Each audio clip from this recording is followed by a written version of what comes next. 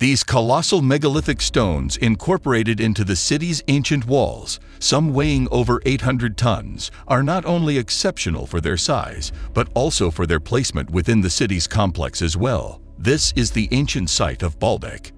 Baalbek is famous for its later Roman architecture, and whilst the Romans were in fact great architects, we now believe they built this site on a foundation laid by an earlier settlement, an ancient civilization, which were able to move 800 and 1,000 tons, laser precision cut megaliths not only miles away from the quarry they were cut from, but also they were able to somehow lift these giant stones high enough to stack them on top of each other. We've even found some of them left in the quarry, ready to be transported. Perhaps there was a reason this ancient civilization left in such a hurry.